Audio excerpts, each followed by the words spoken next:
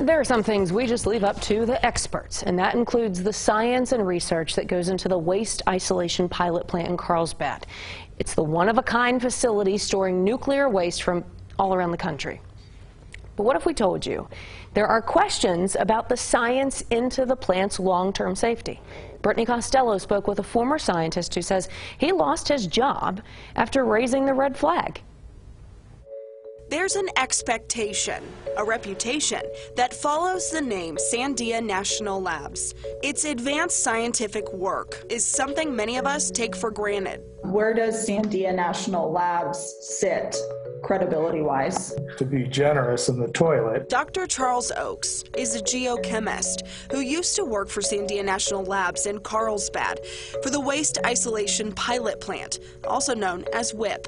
Part of his job was to make sure WIPP and all of the nuclear waste stored inside is safe for years to come. Not only were they not doing the job, they were claiming they did do the job, but falsifying all the evidence that went into the claims that they were doing the job. From the outside, there's not much to see. That's because all of the waste is stored more than 2,000 feet below ground. WIPP is the only facility of its kind in the world.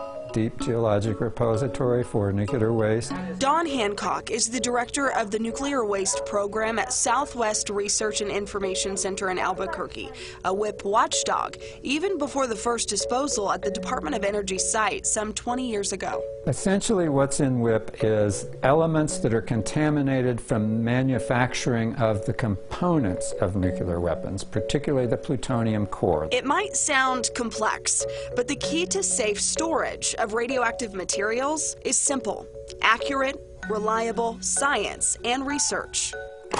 Regulators at the Environmental Protection Agency demand it. Sandia National Labs is contracted to do it at a cost of $18 million a year.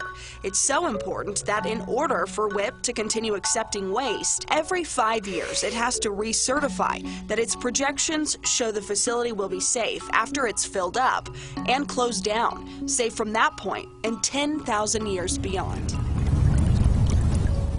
And one of the fears is that a well will be drilled through the repository or near to this repository, and water may flow through an aquifer and intersect the wellbore. My job was to look at, well, okay, if you do have radioactive material dissolved in the water, will it react with rocks, minerals along the way and be removed from that water, in which case you've lowered the threat?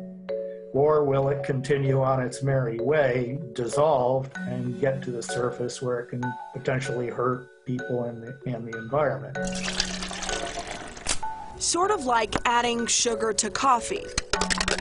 The sugar dissolves, but it's still there.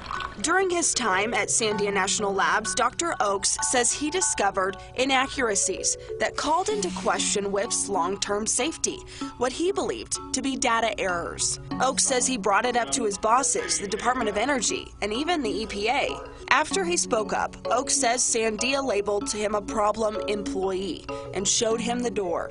Attorney Timothy White is representing Dr. Oakes with the goal of addressing much more than what he believes to be an illegal termination. We're trying to achieve a certain safety standard here, and the information that's being used to allegedly show that we've achieved that standard, that we should be recertified, in Sandia's case, to manage the WIPP project, is built on bad science leading to fraud. We wanted to hear from Sandia National Labs. A spokesperson says because of this pending lawsuit, they cannot comment on these allegations.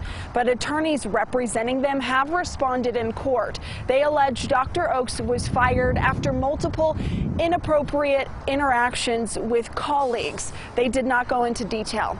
As far as that expansive data, officials with the Department of Energy with the WIPP project say there are a number of quality assurance procedures in place, including independent reviews. They expect a recertification decision at the end of this month or early May. Brittany Costello, KOB4.